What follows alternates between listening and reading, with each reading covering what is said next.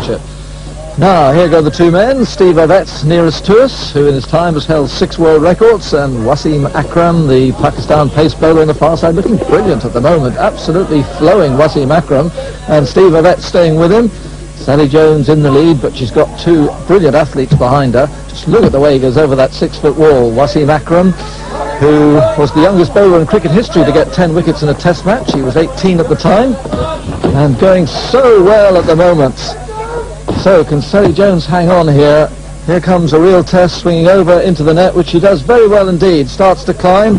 Waseem Akram still hasn't let up. Question, of course, is, has he gone too fast? Has he judged this well? Has he judged it badly? Only time will tell. Steve Ovett also going strongly. No need to tell you how fit these people are, of course. But being fit for an athletics track or a cricket match is one thing. Being fit for this assault course is something completely different. Waseem's knees just letting him down a bit. That's a really nasty jump coming down from that. Let's see how Steve Ovett does it. He hangs on quite nicely there. But it's Waseem Akram in the lead. In fact, Steve has gone into second place now ahead of Sally as Waseem comes to that scramble net. That will really test him, climbing up 30 feet there. And Steve just at his ankles now. If anything, Steve has closed the gap just a touch, and Sally not that far behind too.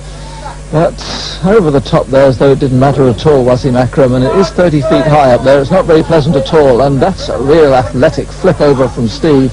So some good performances, some excellent techniques going on here. Now we'll see how Waseem takes the water jumps. Always a good indicator of fitness. Doesn't go for that too much, but powers up the inverted V. Nicely into the second water, and Steve just runs across the water, almost ignoring it, powers up and down the inverted V, and he's going, well, just falls backward there. That'll lose him a couple of seconds.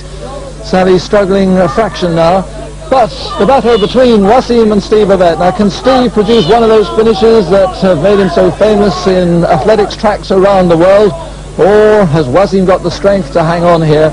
And he really takes a big push off there, trying to get maximum speed coming down that aerial slide, heading for the water now, and he makes a terrible mess of that. Now that's given Steve Ovett a chance to come back now, because that wasn't a good landing at all from Waseem, and that's much better from Steve Ovett, sort of bottomed out in the water there. So Waseem heading now for the last obstacle, the flat net, and Steve Ovett right on his trail now, so it will be decided under that net by technique, by strength, by determination. Steve really pushing himself through. That's great stuff from Steve Ovett, but Waseem Akram makes it. He had the strength to finish. He comes across the line. Brilliant run by Waseem. Great run by Steve.